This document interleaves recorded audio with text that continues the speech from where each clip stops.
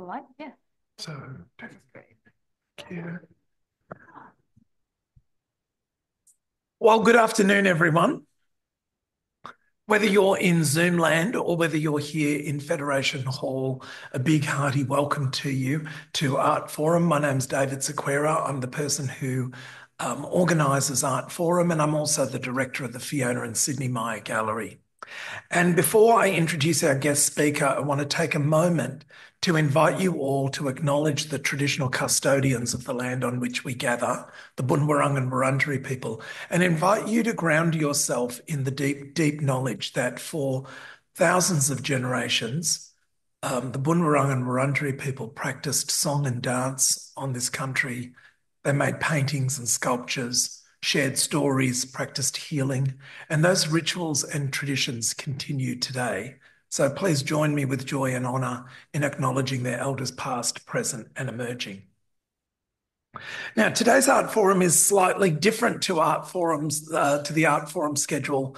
Sorry, the Art Forum format that we normally have. Our guest speaker, Jemila MacEwan, is Australian, based in New York, and this is about 10 o'clock in the morning, 10 o'clock at night in New York, around that sort of time. And I'm just going to tell you a little bit about Jemila, okay? So, Jemila MacEwan is an interdisciplinary artist living and working in New York. MacEwan was born in Scotland to Sufi parents and immigrated to Australia as a child, where their upbringing intertwined scientific, mythological, and spiritual ways of learning from the land. MacEwan is known for their intimately interwoven earthworks, created through slow acts of physical endurance and meditation. MacEwan cultivates kinships with landscapes and the communities of indwellers, regarding them as true collaborators who carry their own valid subjectivities, histories, and messages. MacEwan's work is empathetic to the psychological pressure of trying to reach into the past to regain control of future fraught with uncertainty. MacEwan has performed and exhibited extensively internationally, including at ARoS Museum, Denmark, the Australian Consulate-General Pioneer Works in New York City, the Elizabeth Foundation for the Arts, New York City, Skaftfell Center for Visual Arts in Iceland. In 2022, MacEwan was awarded the NYSCA NYFA Fellowship in Architecture, Environmental Structures Design, and the Victorian College of the Arts Philip Hunter Environmental Art Fellowship. Whether you are in Federation Hall or in Zoomland, please join me in making Jemila very, very welcome. Thank you.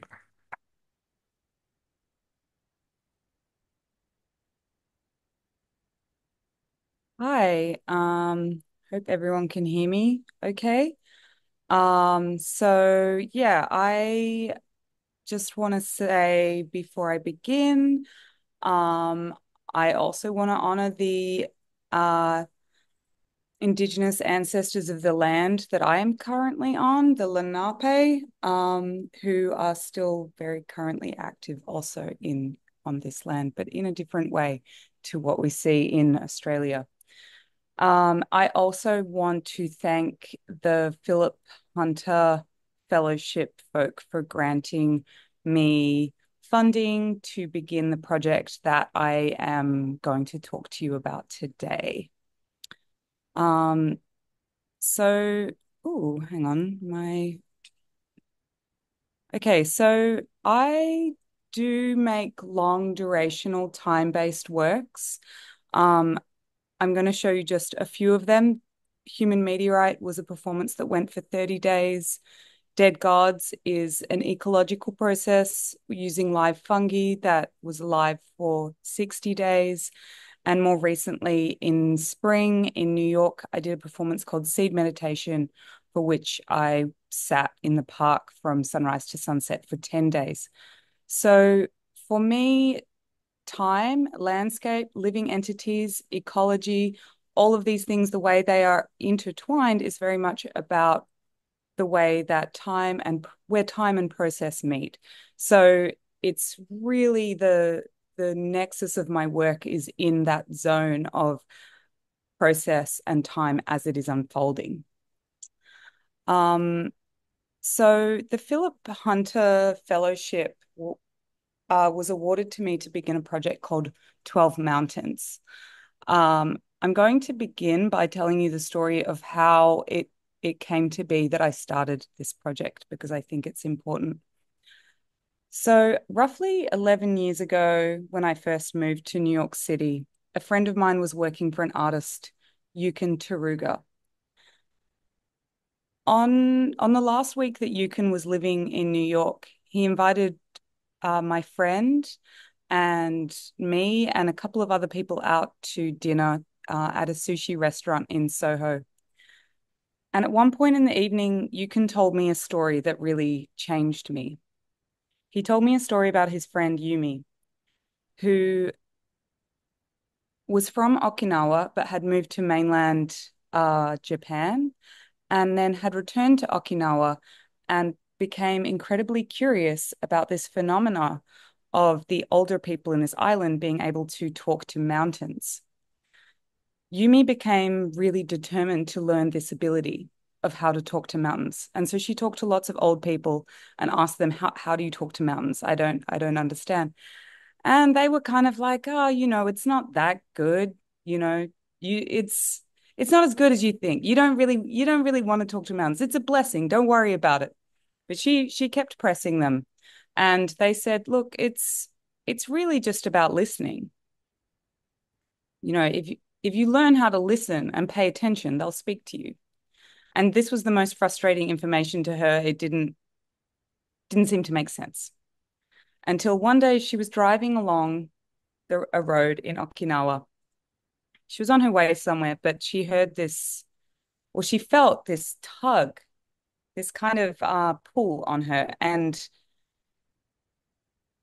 noticing that the direction of this pull was coming from a mountain to her left. She wondered, is this it? Is this the communication? And so she followed the pull that almost felt like just the pull of instinct, more than like a loud voice.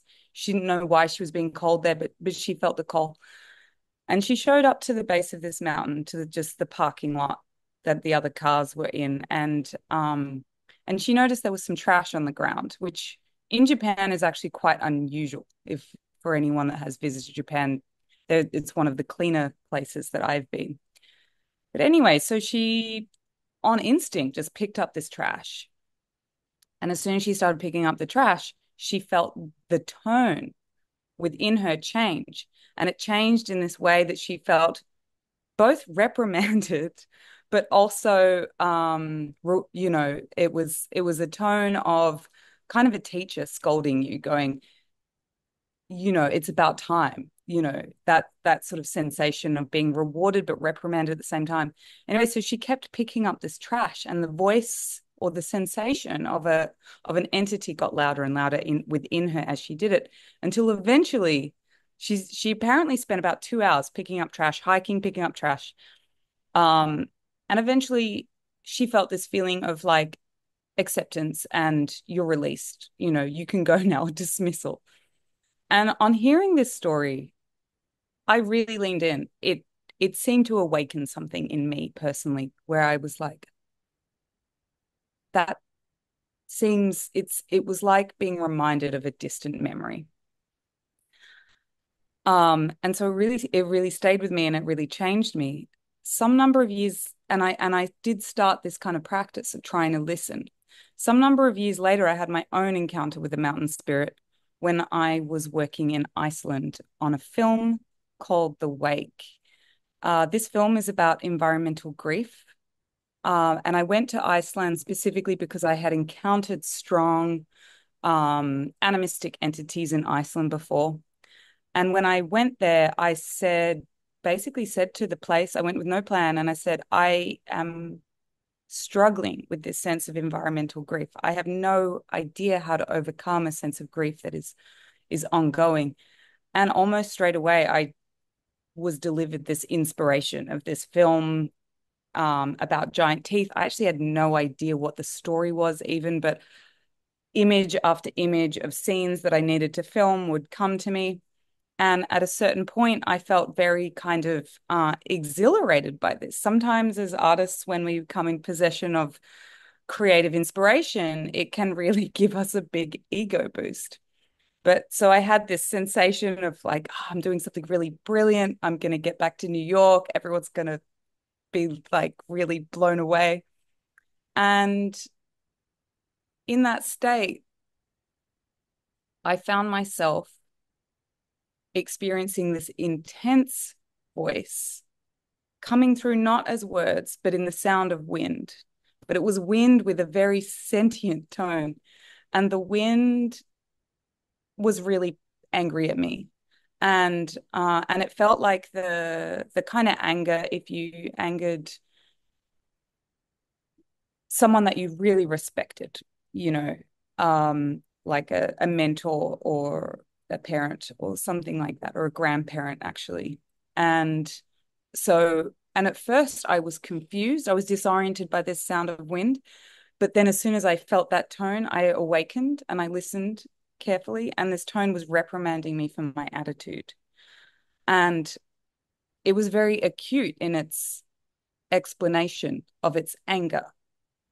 And the anger very articulately communicated to me, but not in words, fully in somatic sensation.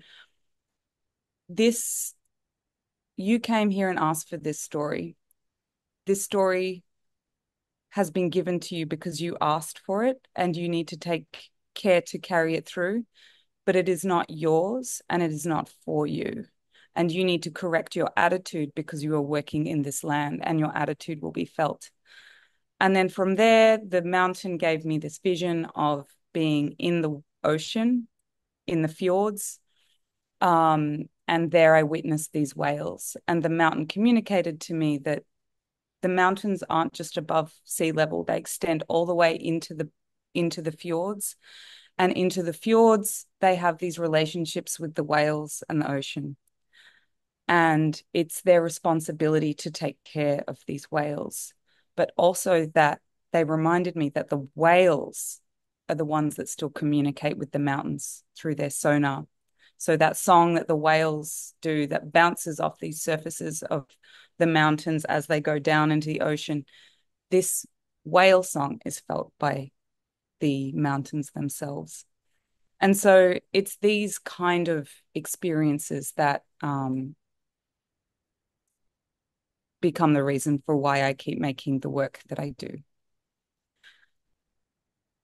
In the film, actually, at one point, I worked that experience into the film. And at one point in the story of the film, one of the teeth actually begins to speak to me and offers me words of condolence that I think were the words of condolence that I was experiencing from my time being in this landscape as well. So jumping forward a few years, I learn of this incredible case, legal case being mounted by a specific Maori iwi group in, I'm going to butcher this, Aotearoa, or otherwise known as New Zealand, where a specific iwi group, the Tiatiawa, had the imagination to recognize that our legal system already had animism built into it, in that we already recognized personhood in corporations. So the Tiatiawa proposed to the New Zealand government that Taranaki Maunga, Watangi River, and I've lost my note on this one, but also a forest whose name I don't have written in front of me, would be granted legal personhood. So this would be the first time in which we would see any environmental entity given the same rights as a human being. I was so inspired by this story, and I thought, if we have the ability to recognize the personhood of these places, could we also then listen to them? Could we listen, if we are going to give them rights, could we also listen to them? And if we could listen to them, could perhaps these mountains speak to each other? Could we find a way for this message of personhood to actually transform our whole relationship to the environment around the world? Could the word spread? Taranaki is this is Taranaki from the air. It's quite an unusual environmental site in that the ring that you see around Taranaki is a protected zone. So everything that is dark green, that is very dense virgin forest, essentially, and everything leading up to that is farmland. So it already has this kind of supernatural way in which it looks in the land. But for what I learned when I visited Taranaki, this what you also see there. So there is a protected zone, but it's also a severance zone. Taranaki's community of other living entities that are connected to this mountain only extends to that ring and then is otherwise severed. So, in imagining Taranaki being able to speak to other mountains, I conceived of this notion of a council of mountains. So, I imagined myself being able to stand with all of these mountains and listen to what they had to say, and also listen to what they had to say to each other. As I started researching various mountains around the world and the communities of kin that connect with these mountains, that also recognize them as people, that also recognize them um, as as wise ancestors often, I became really interested in the similarities and the differences between these perspectives. And I imagined being in this space and listening to and watching a kind of a debate or a growing of not even a debate, really an expansion of a kind of a definition of ideas that could be passed on by mountains. So I went about researching a range of mountains. At the moment, this is the current shortlist. The way that I conceive of this installation, they would be organized in terms of their north-south orientation, and then also what side of the globe they're on, so that you would have this sensation of Earth's shadow actually moving through the piece, so that anyone that was experiencing it would also experience how the mountains would experience time. So I imagine that a one year for a mountain would be experienced as similar to 1 hour. So I set about this this project of filming in time lapse these 12 mountains for 12 months, from equinox to equinox, and then putting them in a room together like this. You would also, in this installation, experience the tilt of the seasons. So, for instance, while the days would be short up in the north, they would be long down in the south, and vice versa. And you would see the mountain caps become white and then lose their snow. So you would actually really experience very viscerally the physical sensations of the mountains, and then also the way that the clouds dance around them, which I will also show you in a video in a minute. So in mapping, I found many amazing candidates for this, by the way, many more than 12. But in mapping my choices, um, I had to consider how globally spread they were, and also their distribution in the northern and southern hemisphere. So the thing about the way that our planet is oriented is a majority of landmass is in the northern hemisphere. So it's been kind of challenging to find a way to preference southern hemisphere mountains. And one of my dream mountains, if you see, there's a little dot right down in the right-hand corner, is Mount Erebus, which is on the only continent, sorry, that does not have an indigenous population. And so I'm actually really interested. This mountain specifically, I know a volcanologist, Clive Oppenheimer, who has a very close kinship with this particular mountain. He loves it. He's spent a lot of time on it. It's a volcano actually.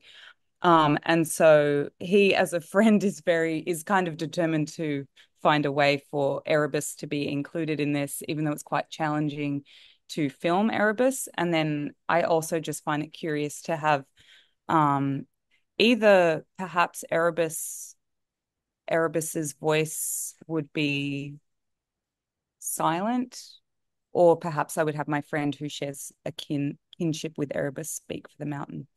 So that is kind of jumping ahead to describing one of the aspects of this video installation is that the mountains are able to communicate by proxy of their human kin, their human communities. So because these mountains already passed on so much knowledge, what I plan to do in each location is to collaborate with the living kin connected to each site and have them deliver to the project or the collective what communications do they feel like their mountain needs to bring to this council.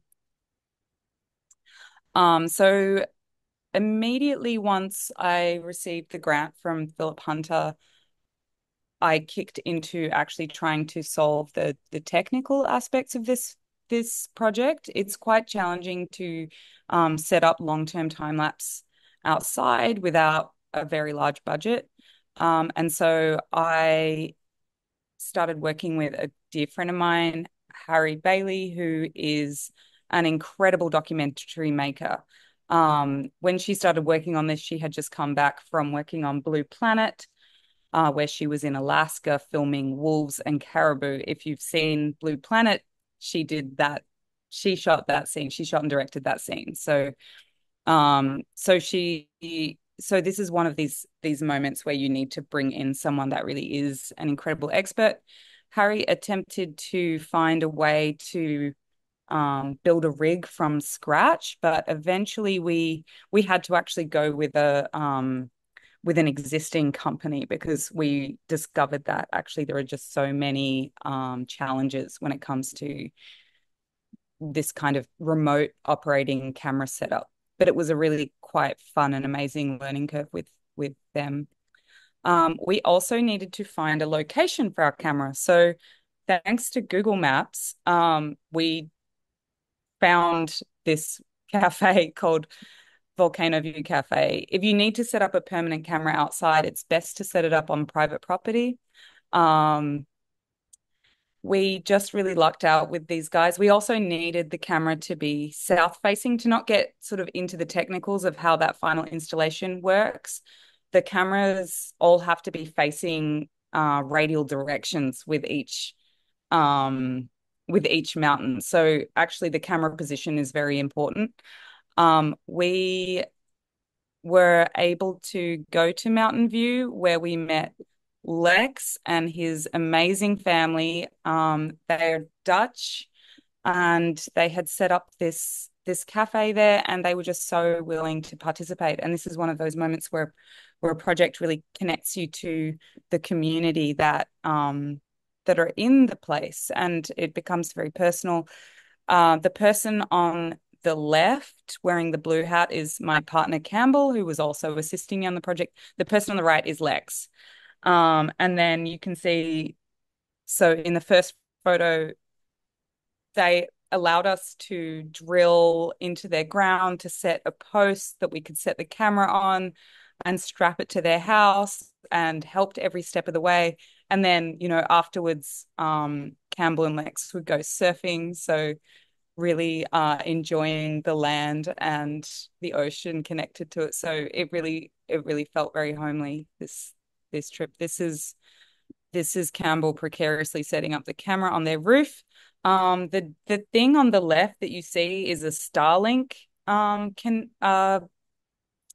satellite. I don't know what satellite. I don't know if that's what you call it, but interestingly, this, because this needs permanent internet connection, this is one of these things where you find yourself connecting to interesting technology that you'd never thought about, but now I know a lot about Starlink because of this. This is the camera pointing right at Taranaki, right above Lex's house.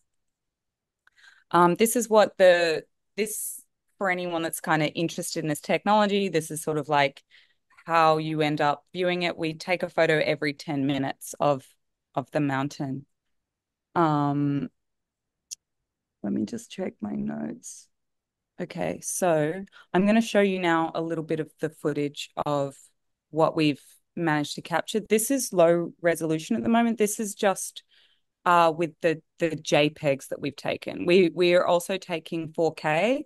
At the moment, we actually started filming almost this time last year on the equinox on the 21st of September. And so eventually um, we will work deeply into all of those 4K images and bring this up to a very high resolution version for the installation.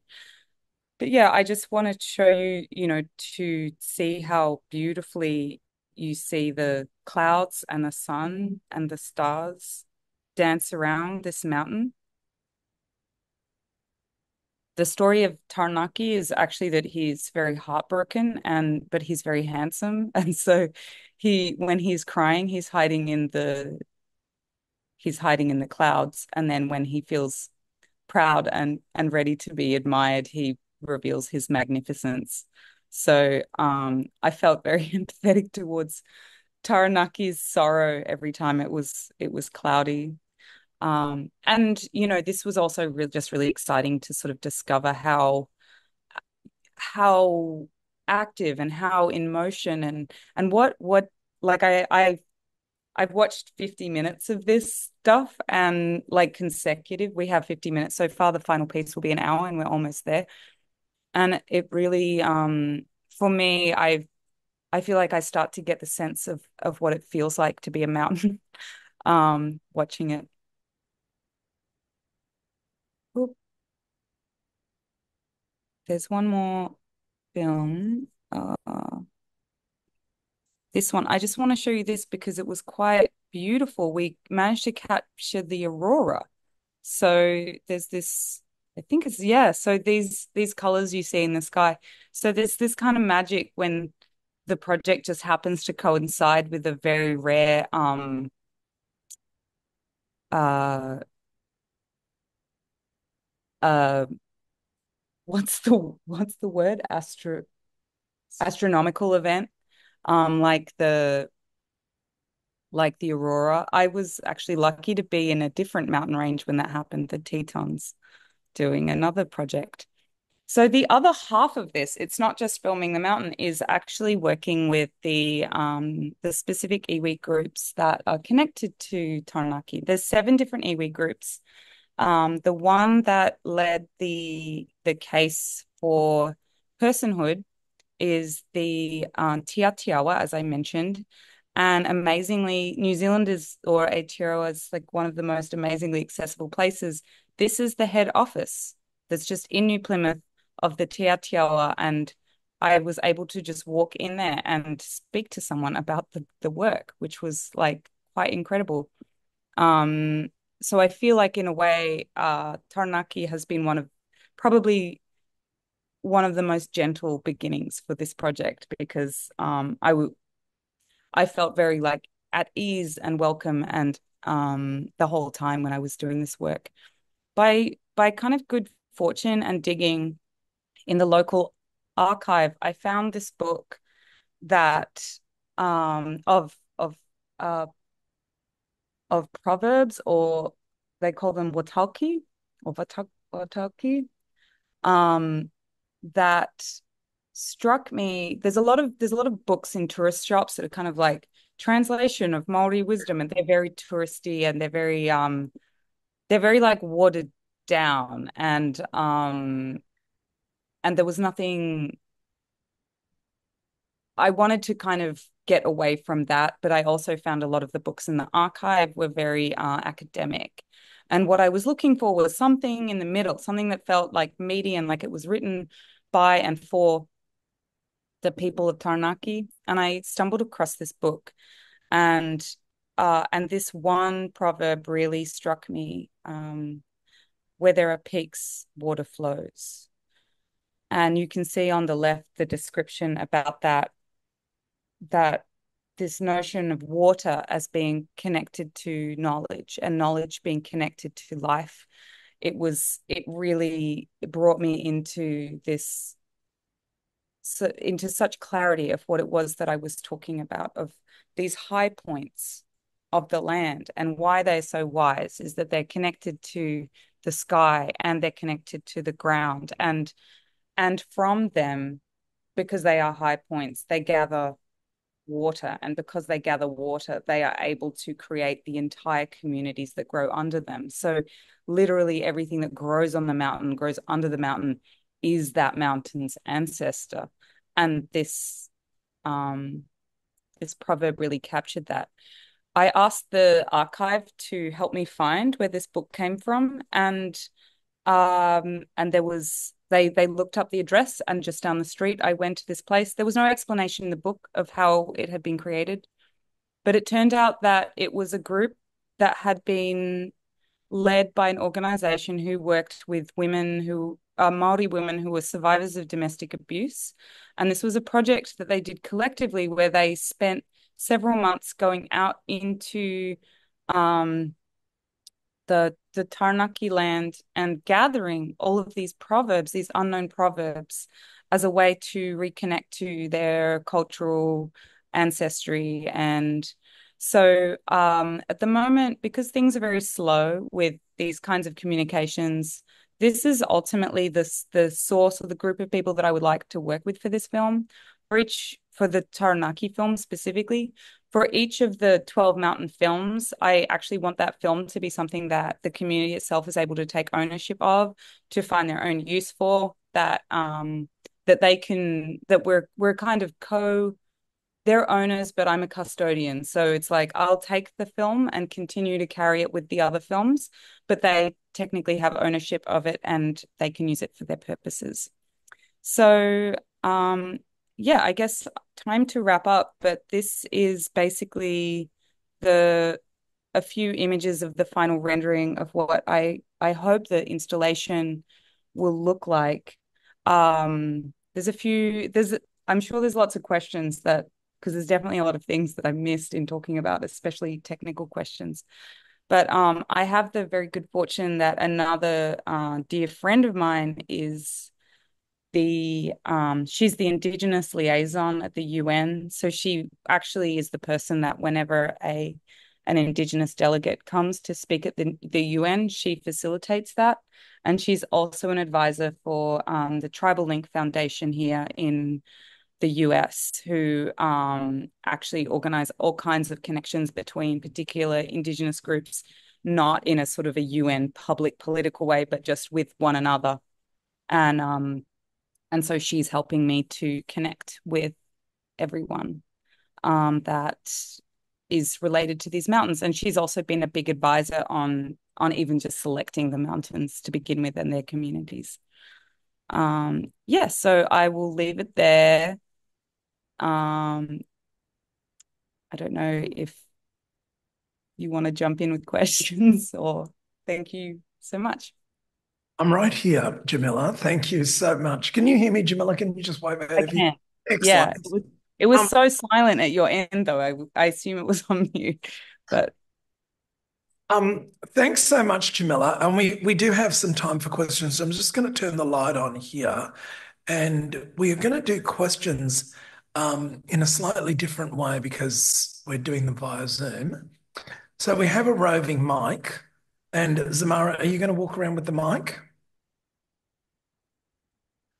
Great. So if you've got a question for Jamila, if you just raise your hand, the microphone will come to you. Yeah, great.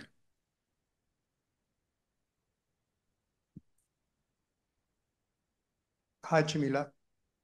I've got a question for you. Thank you very much for your work, which is astounding and obviously very fruitful for anybody who hears what you have to say. I noticed that in your map, Australia had no flags on it. Did you have a candidate which you had to let go of, or haven't you found anything? And I'm asking because if anybody in Australia would like to engage in the same way that you are, not invade your practice, but maybe begin to engage with a mountain, we'd like to know if there's one here we can go and engage with.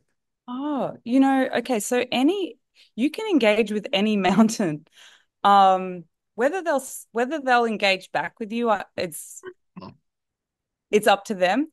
But there is someone that I know who is based in Castlemaine, who is doing who I connected actually to through this project, who's doing another project called I think it's called Three Peaks Speak, and it's a really fascinating project, and it's very much a project that is tracking this story of the Indigenous people that were connected to these sites, and then also kind of what happened throughout that process of colonialism. I'm not 100% sure on the exact details. I'm actually meant to speak to him a little bit further on that, but I can dig out that information for anyone interested. The main reason I don't have mountain picked out in Australia is partly because of this want for a geographical spread. Um, if there was one in in Western Australia, that would be maybe a good candidate because it would be far enough away from Taranaki that for the final sort of collection that but I would love to have one in Australia because I find it really quite incredible thinking about how the Indigenous community of Aotearoa is the youngest Indigenous community, recognized Indigenous community in the on the planet, and yet Australia is like potentially the oldest, so it's it's to me the differences are so incredible and stark. But I am also 100% open to nominations. So I really love receiving emails from people with nominations for mountains, and that list of 12 has changed many, many times. So I welcome it. Thanks, Jemila. And thank you for the advice that we can pick any mountain we like, because that's really amazing. Any mountain, any tree, any river, have a go. Just have a listen.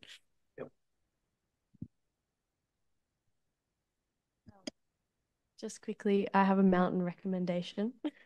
Oh, please. It's called Mount Gulaga in Bermagui. It's of the Yuin people, so southern New South Wales. And yeah, I've spent a lot of time there, and it's very beautiful. It's shaped it looks like a sleeping woman, and it's a place of significance for the Yuin people for childbirth and women gatherings. Yeah, and thank you for your talk. I really am very excited to see the final product wherever it may be. Hopefully it can be somewhere in Australia. Oh, I would love for it to tour actually to everywhere, basically. So it was Mount Gulaga. Is that right? Guluga, Gulaga. Guluga. Thank you so much. I will look into. I mean, one of the most joyous parts of this is researching these places and the people. It actually sometimes people ask me because a lot of the time really my work is coming from this place of responding to the emotional challenges of confronting climate change and things. And the work that I do is actually the thing that uplifts me. So sometimes people are like, well, how can you look at this? How can you look at the state of our planet and be uplifted? But it's actually these stories that uplift me because they absolutely restore my faith in humanity and these places, even though I'm always encountering every site that I go to, whether I intend it or not, is a site of um of ecological disturbance, and quite often also then violence against Indigenous people. It's astounding, but yeah, then the place persists, and that's inspiring. I think it has a lot of like old mining roads on it that you can walk on, and it's like sad how they cut through the surface of the mountain, and it was given back to the UN community in 2006. So now it's completely just protected. Yeah. Wow. Thank you. Thank you. Anyone else with a question? Yeah, just in the front row.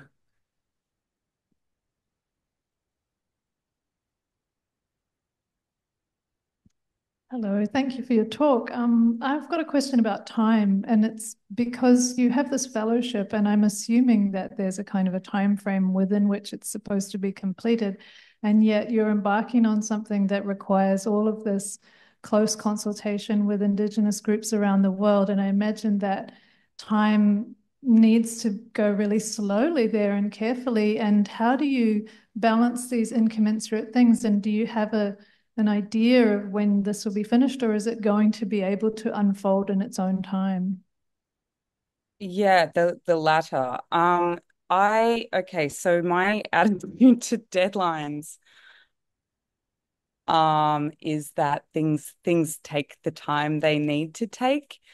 And quite often when you kind of calmly state that to people, they understand that, they realize that that their deadlines are somewhat arbitrary. I did, I do go in with the full anticipation that it is possible perhaps to finish something to the deadline that someone has set for me. And quite often I do have followed through because I have more control over whether something's complete, especially if the only active participant is me, or if it's season specific. So for seed meditation, for instance, I was like, it's going to happen in these 10 days in spring. Or yeah, this one though, I am actually very much enjoying the process of how slow the conversations are.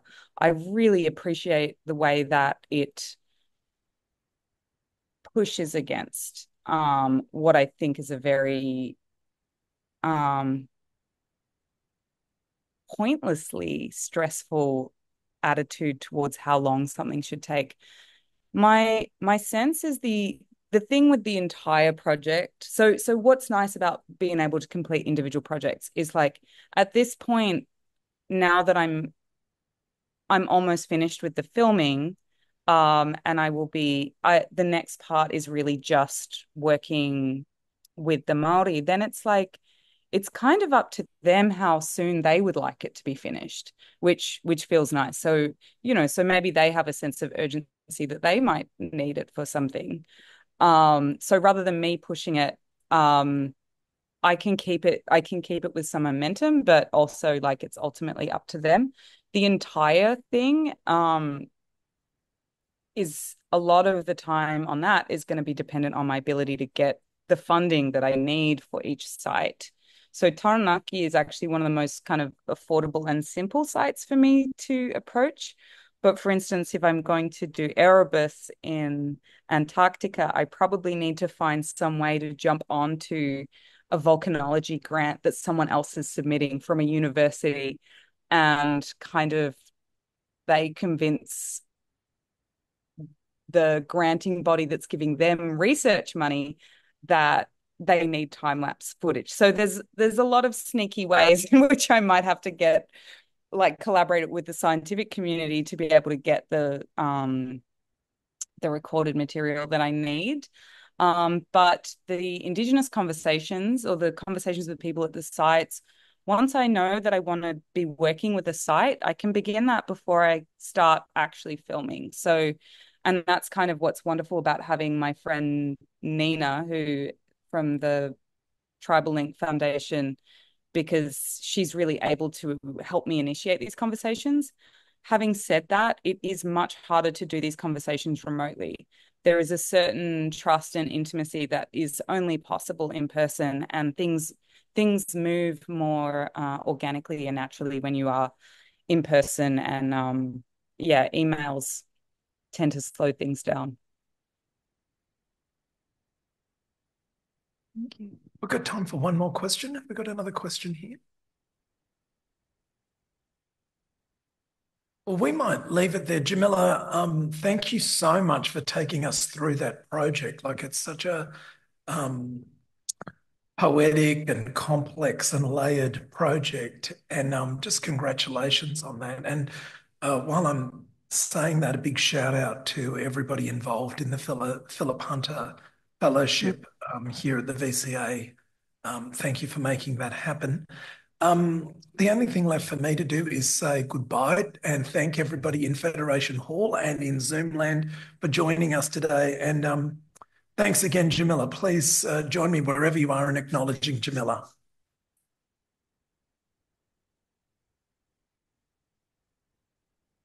And we'll see everybody back for Art Forum 12:15 next Thursday. Cheers.